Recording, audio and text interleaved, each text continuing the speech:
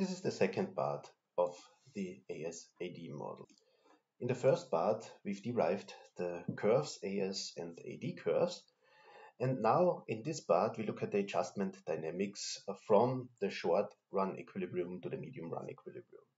And afterwards, we will use this framework to analyze the effects of expansionary fiscal policy in the short and in the medium run, contractionary monetary policy or disinflation policies in the short and medium run, and the effects of an oil price shock.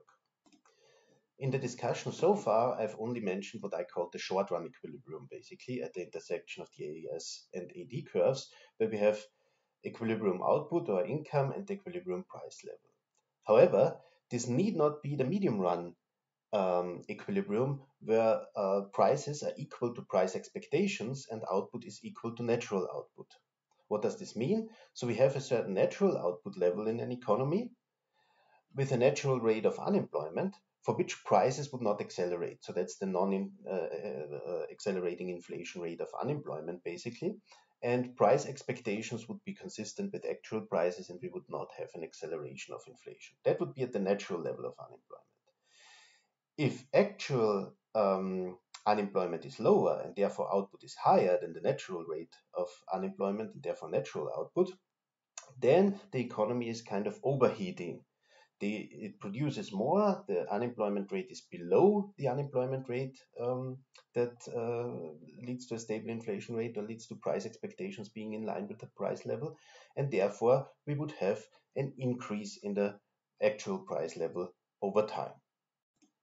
And this would manifest itself in a leftward shift of the AS curve. So if we are in this situation where the expected price level is lower than the actual price level and natural output is lower than actual output, then we would have a shift of the AS curve to the left because unions and workers would start to demand higher wages. They would adjust their price expectations upwards, and therefore the AS curve would shift to the left, and we would have a lower level then of employment than in the initial short run equilibrium and a higher price level.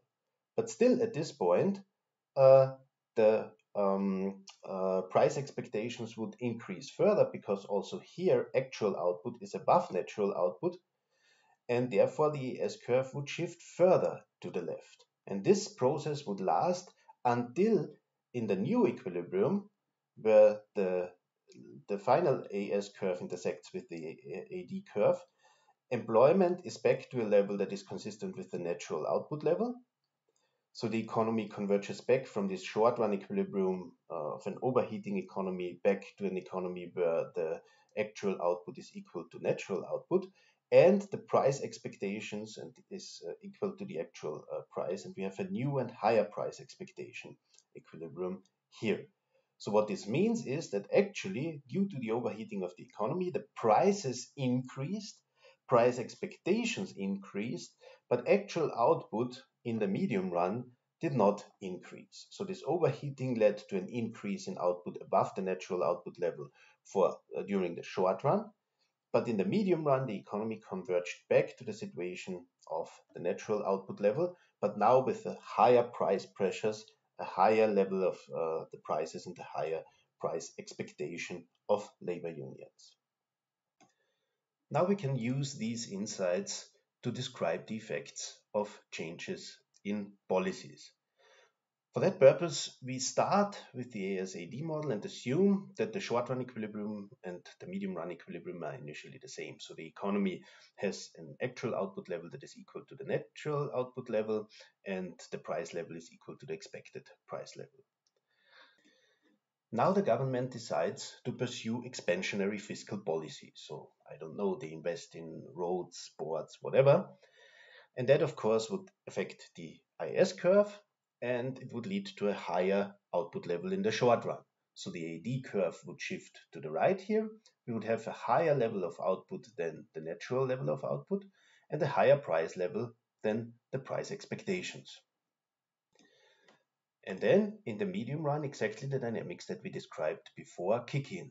So due to the fact that actual prices are higher than price expectations in the short run, Labor unions and workers would adjust their price expectations upwards in wage negotiations, and that would lead to a reduction in the shift of in the S curve to the left, and the economy would converge then back to the situation where the new medium run equilibrium, the new output level is equal to the natural output level, but actually the price level and expected prices are then higher.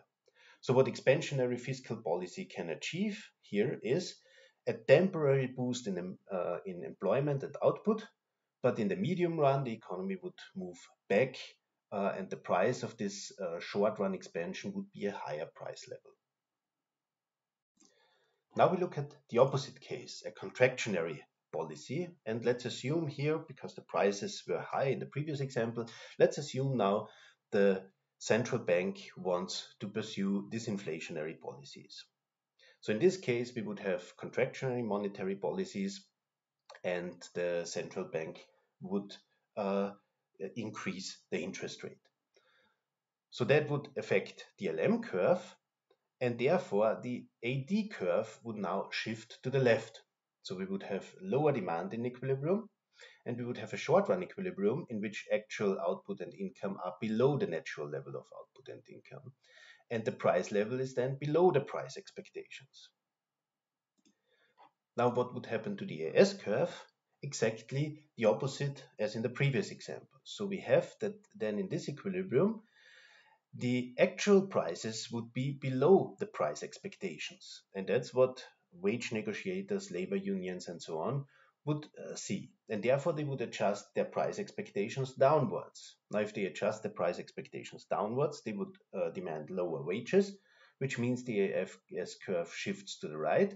And we have an increase in output and income from this short run equilibrium to the medium run equilibrium, where the medium run equilibrium is again the equilibrium where actual output is equal to the natural level of output. And now the price expectations and the actual price level are lower than in the previous equilibrium. So that means we achieved a disinflationary situation. The central bank created a short run recession in order to bring down the price pressures.